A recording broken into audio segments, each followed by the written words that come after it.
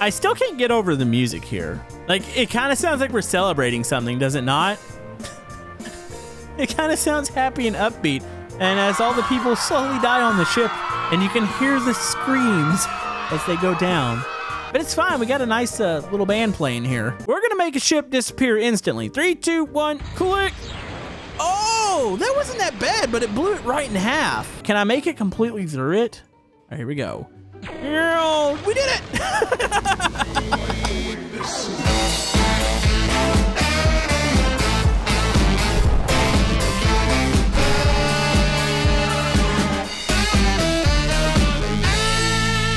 Hello, YouTube. Camodo Gaming here, bringing you guys another episode of Floating Sandbox. And yes, folks, it has been a hot minute since we played this game. But there has been an update, and we have 3 new awesome tools here. So if you look in the top left, we have the blast, which is essentially a big explosion. Actually, I think you can adjust the explosion. But yeah, it's a blast at your fingertips. Unlike the remote control bomb or the, say like the impact bomb, it is a instant explosion, which is really cool to see. So the next is an electrical spark. I haven't played with this one yet. I want to say it's something kind of like the lightning. Maybe it has a bit of a different effect. And then third, we have the inject and remove pressure. So you can inject pressure on the ships. That's the big part of this update, is that the ships have pressure now. So yeah, you can, I'm assuming, inject pressure until the ship explodes. I haven't really tried that yet. And then you can remove pressure. So that kind of brings us to the next thing with the update. So if we were to move the ships underwater now, they'll build up pressure and explode. I think it's called hydrostatic pressure. It's kind of cool. So say we grab the Titanic here, and let's release. And oh, look at that, it instantly kind of blows up there in the middle. Now, I think there's ways to manipulate this. We'll kind of see what we can get into here today. But if you guys are excited for some more Floating Sandbox, be sure to hit that thumbs up button. And there goes the Titanic. We've already killed it. What is it, like 1 minute into the episode? The poor Titanic. All right, so to actually show you guys the pressure here, we're gonna be playing with a balloon real quick. So what we're gonna do, let's go down to the inject and remove pressure. So we can inflate this balloon. So if I go, give it a second, you'll start noticing that the balloon's getting a little bit bigger. It's getting a little bit more firm. That's just a really good demonstration as to what's happening here. And I think, of course, I can reverse this by holding shift, and that'll deflate the balloon. Can we inflate it until it explodes? I really want to test this on a ship. All right, so it's definitely getting a little bit bigger. I'm kind of hoping it flies away. It's kind of stuck in the water here, but yeah, that gives you a visual as to what's happening here. So we can always use the blast to pop it. Let's go. Boom! Oh, that's kind of cool. Now, I really hope the ships pop like that. All right, so we're back with the Titanic. Let's see if we can inject this with air. Do we have something that shows us the pressure in here? You know, there is a probe. I don't know if it shows pressure. Let's get the physics probe and go click. All right, so we're getting all sorts of science information down at the bottom. Consider the following. Let's see if changing the pressure on this thing does anything to it. Okay, look for cracks. Look for anything that's gonna happen here. You know, I feel like it's gonna take a lot of pressure for this thing to explode. Question is, does this pressure thing work with ultraviolet mode? Let's check that out. Also, by the way, you're gonna see some new settings here. So all the tools are now adjustable. Flow, let's kick flow up to 1,000. And then let's add the ultraviolet mode. There we go. All right, I have a feeling this thing's gonna pop pretty instant. Let's go. Oh, you can inject enough air into the Titanic to pop it like a balloon. That is so cool. Man, there's something wrong with me. All right, let's try that with the balloon. Let's go. Oh, it pops it instantly.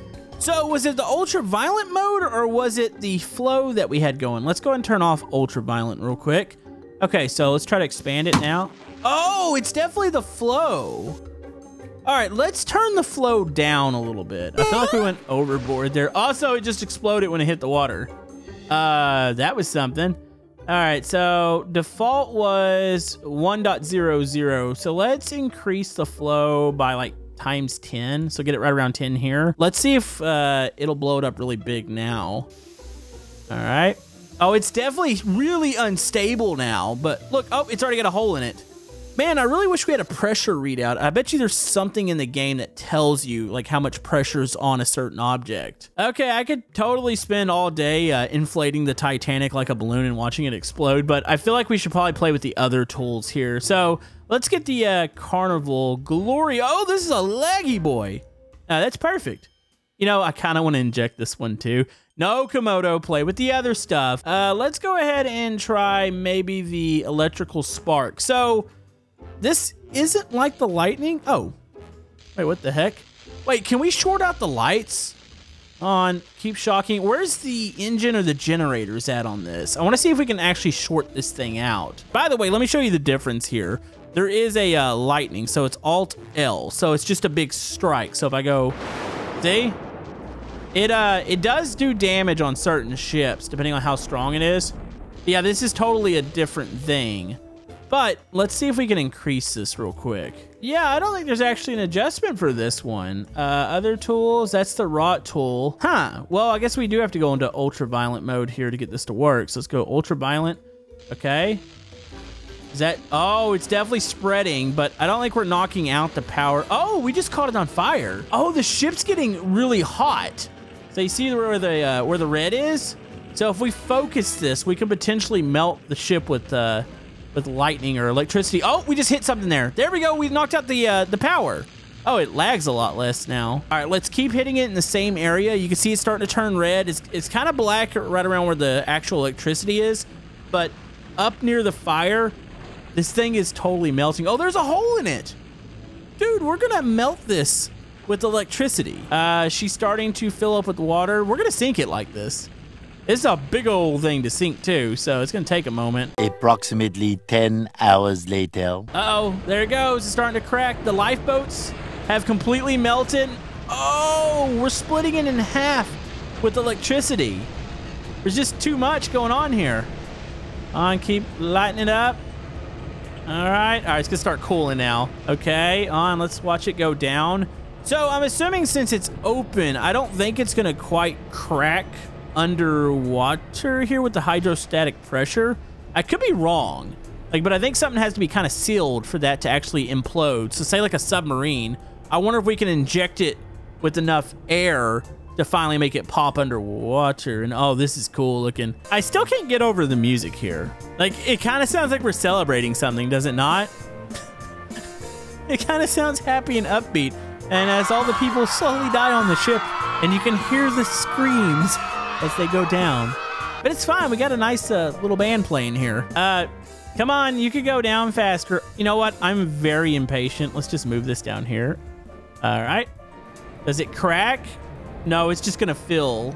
So that's a thing though. Really deep ocean too. I like that. I like that a lot. All right, this thing is still an incredible laggy boy. So you know what? We can always, I really want to just rip this thing apart real quick. I was going to use the blast on it, but I feel like the blast, while it being really cool to be able to like set the explosions off immediately, I want to see this thing get hit with the antimatter bomb. So let's go click, click, click, click, click. This is too many clicks. We have ultraviolet mode on.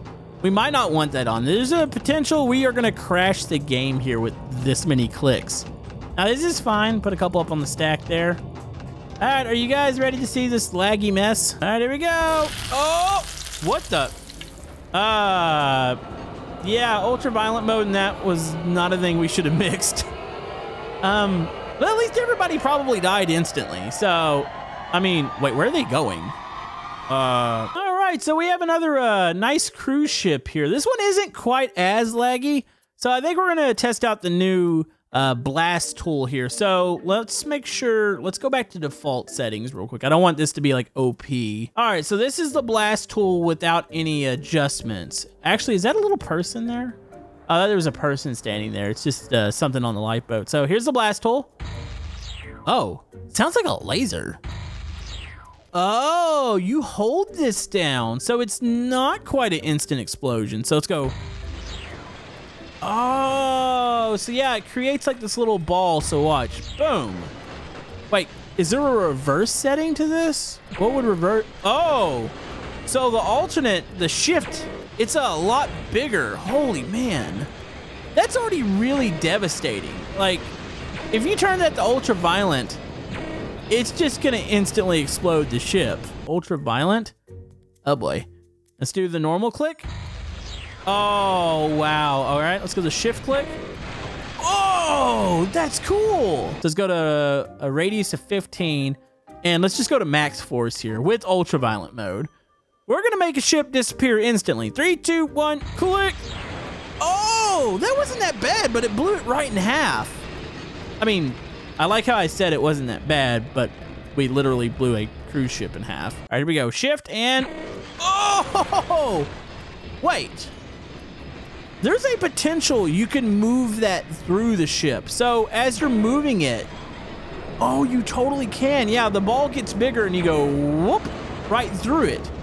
So we could take out a ship in one hit. This is like a controllable Thanos snap, which there is a Thanos snap in the game.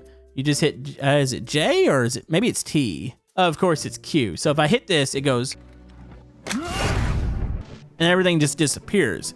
So this is essentially the same thing, except for it's a lot quicker. Yeah, this Thanos snap is slow. I mean, it gets the job done because it goes through the thing completely, but the blast radius is amazing. All right, here we go, making the ship disappear. Oh, on? It didn't do anything. Oh, there we go. Wait, what? Wait, why did the Thanos... Huh? I think we just broke the game. I went to it from the left, and then you saw that like the Thanos snap appeared on the far left side. So I hit it. I don't know. I'm confused. Let's do it again. So if I go boom, so I shoot through this side. Okay, it didn't start eating away at it on the left side like it did before.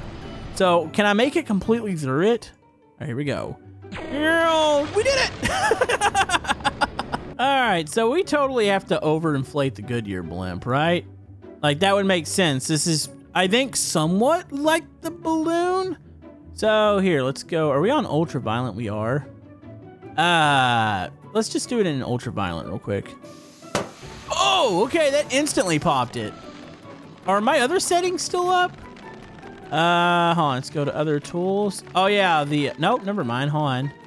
They set, yeah, they're set at ×10. So let's revert all this. So it's gonna be back at the normal flow of the injection. Let's see what it takes to pop the balloon.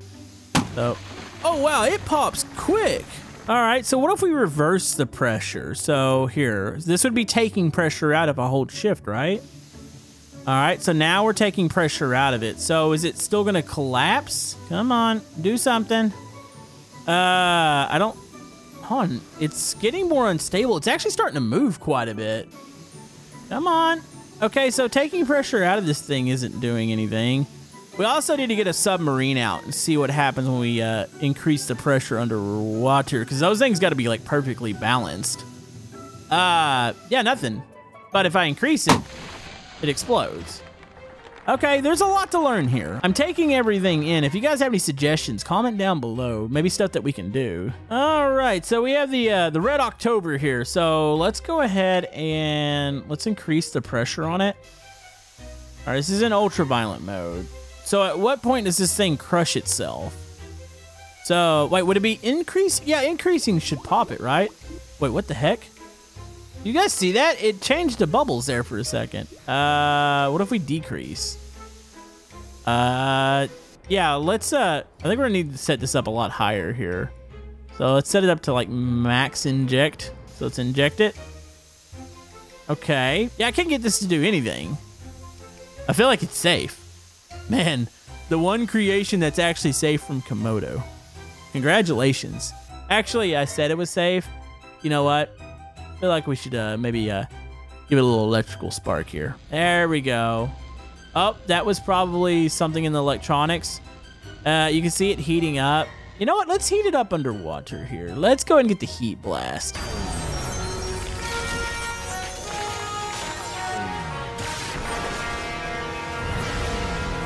Okay, there we go. We're making it nice. Oh, something just exploded in the back. Yep, you cannot escape Camodo's wrath. So, how would you get a submarine to pop? Would it be injecting it with max amount of pressure, or would it be taking away the pressure?